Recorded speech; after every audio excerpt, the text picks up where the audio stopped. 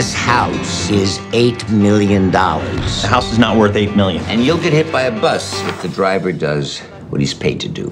Whoa.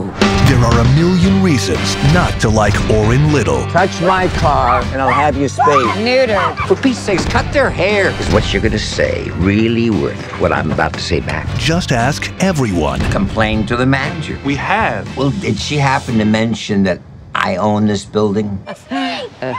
He's a little insensitive. I'm 65. I have sold houses older than you, all right? In a lot worse condition. That makes me feel good. It's a compliment, A little rude. I messed up. I need a woman's perspective, and you're the closest thing to it. You always could charm me.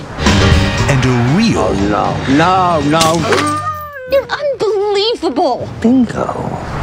This summer, I need you to take care of my daughter while I'm gone. What's going on? It's my son. Wait, who's that? It's my granddaughter. She's probably Guatemalan.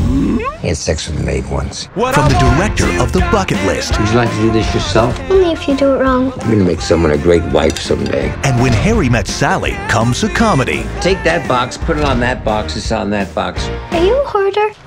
about friendship, I'm the only friend you've got. Might have found somebody else who likes me, so you can die now.